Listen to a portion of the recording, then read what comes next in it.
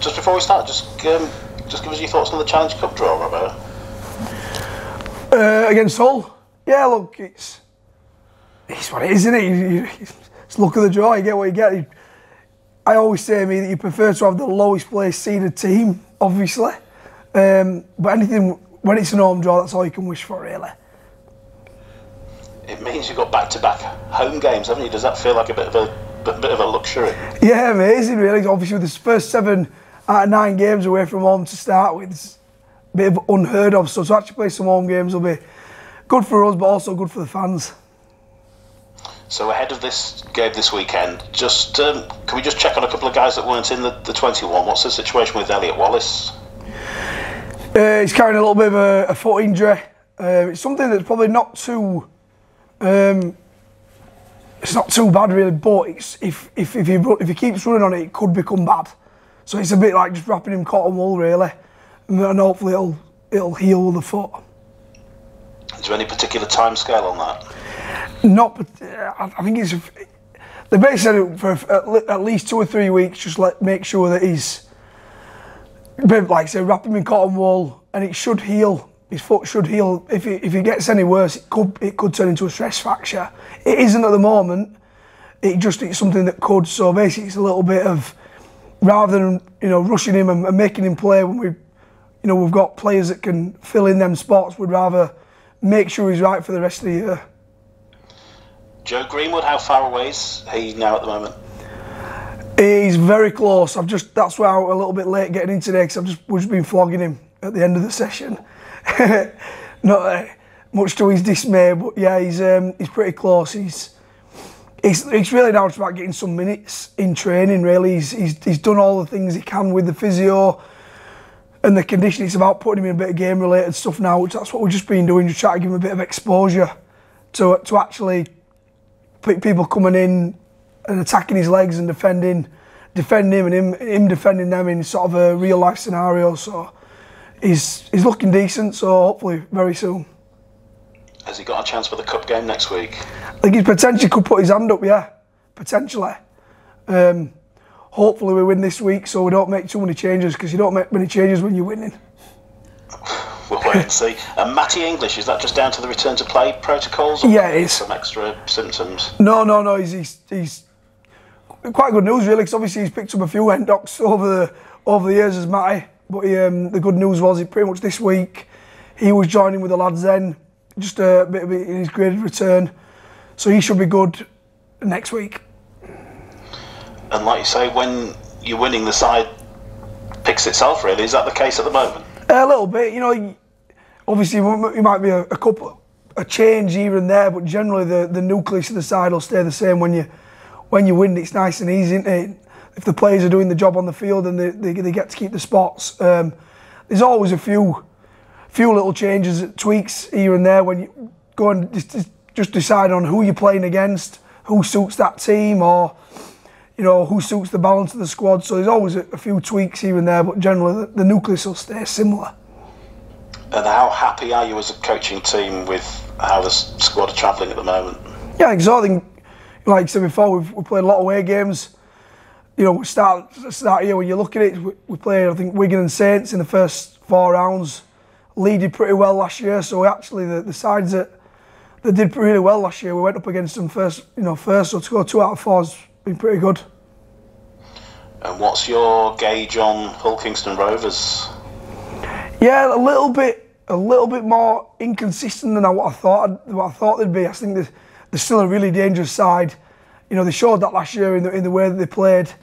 They were really consistent last year, whereas this year they've been in games really. When you actually go through it with a fine tooth comb, you realise they probably should have won them games that they lost as well. And if there were a few incidents, if they'd have iced a few different more moments, I think they'd have got a few more points on the board this year. There's a couple of big personal milestones as well that I'm sure you're aware of ahead of the weekend, with Chris Hill's 300th Super League appearance and Jake Connor's 200th. It's not often you get 2 big milestones in the same game.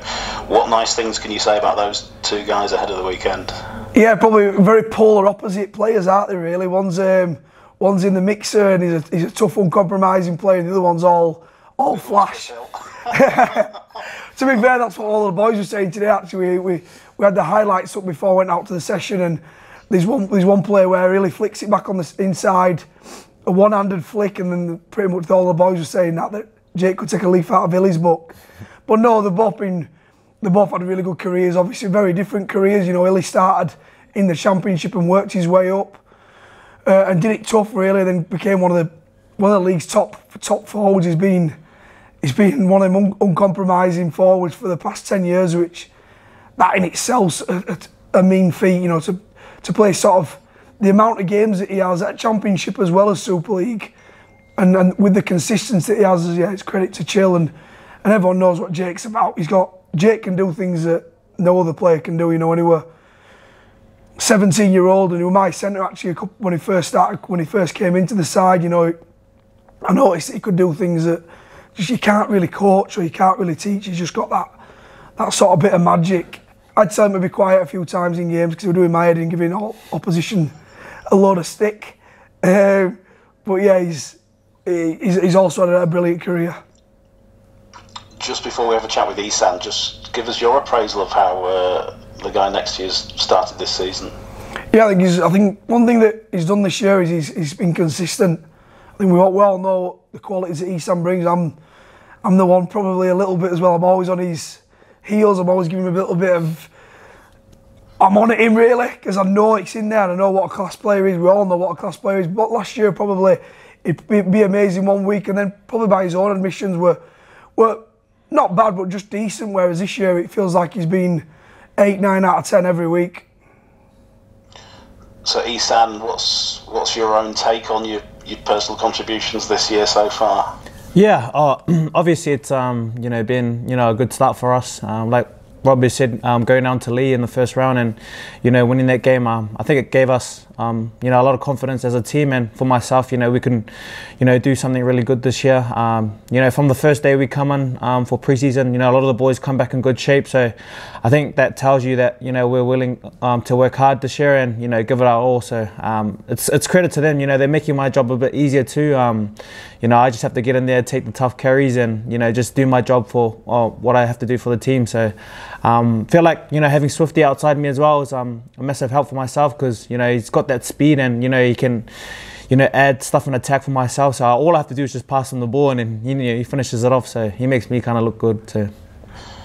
We had a chat, didn't we, before the start of this season, and you were saying about the tough conversations that you'd had with Ian Watson. The fact that he went with you with for that first game, the fact that he gave you that shirt, gave you that position, how much confidence did that in particular give you?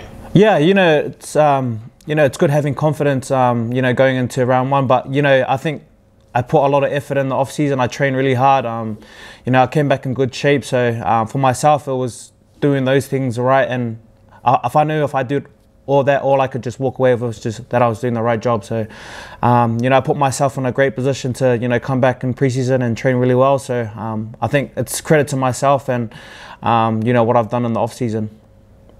Do you feel like because you mentioned also when we spoke about, the coaching staff saying, when we bring overseas players over, we want sort of value for money, we want them to be in the starting lineup. Do you feel like you're repaying the coaching staff now? Yeah, definitely. It is a thing. Obviously Watto and, the coaching staff brought me here to do a job, and, I felt like, it wasn't a waste of time last year, but, if I wanted to get the most out of my career, I had to do my job. So, if I look at myself and, at the end of my career, I want to be able to say that, I put all my eggs in one basket, and, I wanted to train really hard. So, I think it just comes down to, motivating yourself. We didn't have, a great year last year, but, this year I feel like there's a lot of great energy around the club, and, for us players, it is a bit of a younger team. So, for myself, it's just getting in there and just ripping in each week. So. You mentioned what you have to do. There's little extra bits as well. The way you smuggled the ball out for Adam Swift's try earlier in the season was a real highlight. Are we going to see more of those sort of things from you this year? Can we expect a few more tricks? Yeah, probably. I just want to try and do my job for the team. I think that just comes naturally to me. I've always been a person that offloads the ball a lot. So like I said, Swifty's always there, so I can, sort of pop the ball to him. So, it's just, it comes naturally to me. And whenever I feel like, I'm, running the ball hard or, tackling hard, I feel like that's when I'm getting the best out of myself. So, just lastly from me, have you got any idea what you're doing next year? When we spoke before the start of the season, you said you were just going to let the season play out a little bit. I'm not too sure at the moment. Like I said, I said to Ward, I'm happy here. Wherever I am at the moment, I just want to do my job for the team, and that stuff just falls into place. So hopefully I can sort some stuff out soon, because I'd rather get that stuff just out of the way when I can. So if I keep playing good each week, then that's when the talks come along. So yeah. One last thing to worry about, isn't it? Well, good luck this weekend, mate. Thanks for the chat. I'll pass you over to the other James. Hi guys, how are you doing? Hi mate. Cool. Good stuff. Most things covered by JD. Just a few for Luke, please. It's a small sample size, but you've got an identical record to this time last year. Only you played more away games. How do you compare your form and the health of the squad with back then? Yeah, I think Esan hit the nail on the head, really. It's not just about the results, it's more about the sort of feel within the group. I know everyone says that after off-season, but there is a real good feel around the group. There's a real togetherness, and yeah, it just feels a bit different this year somehow, and I can't put my finger on what it is or why that is, but yeah, I'd probably say that the health of the squad at the moment and the way that we're travelling, we've got a couple of niggles and knocks to certain players, but the squad as a whole, I think we're in a really good position here. We can actually, these probably next 3 or 4 weeks can really put us in a good position for the season moving forward. Yeah, do you feel like you've got a stronger platform than last year? Because I think you had that disrupted start, and you didn't play many friendlies. You missed out on round one. It probably hurt you more than you thought at the time again. Yeah, I think so. I think when we look back on it, we did a sort of review at the end of the year. One of the things that we realised that the lack of pre-season games, the missing the round one, we didn't seem to. It took us a little while to get into the swing of things, really, and other teams seem to be on straight into it. And whereas this year around we feel a bit better about that. Yeah, is this a good test of how far you've come? Because you didn't fare too well against OKR, did you, last year? It's a very good test. You know what? I said they've probably been a little bit more inconsistent. I thought, but that's not really by the performance. That's more about just the results. I think they've still been really good. They put some good performances in. If they just iced a few more moments, they'd have won them games. I think they're a really difficult proposition to go against. Ever since he's come over, Peters, he sort of plays that NRL style where they put the ball in the pocket. They play the long game against you. They make you come out of your own end repeatedly over and over and over again. So I think it's going to be a real good test of where we're at. It's similar to you then in that sense. Do you think similar kind of styles, and you've got those players that with a bit of flair that can turn it on if you do work hard and get that field position? Yeah, I think so. That's what they thrived on last year. They put the ball in pockets. They had really good transition D where they didn't let you out their half, and then when you give them an opportunity, people like Mikey Lewis, takes over, and Litton and Parcell at 9 are really dangerous at 9. So they have players that sort of can turn the game on ahead in an instant, really, and that's what they're waiting for. So we've got to limit them as much as we can getting in our 20. Because when they do, they've got dangerous players. Yeah, just got to win that arm wrestle, I guess. Yeah. And there are a bunch of clubs on 6 and 4 points. Are you expecting it to stay that competitive around those playoff places? I think for the neutral, it'd be really nice. I think it'd be really nice for the Huddersfield Giants if we can go 20 points clear of everyone else and not be anywhere near anyone else. I'd like to see a bit of a breakaway.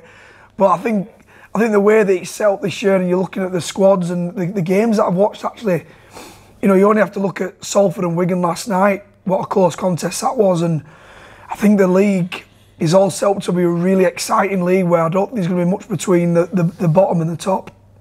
Yeah, absolutely. And then just finally, last home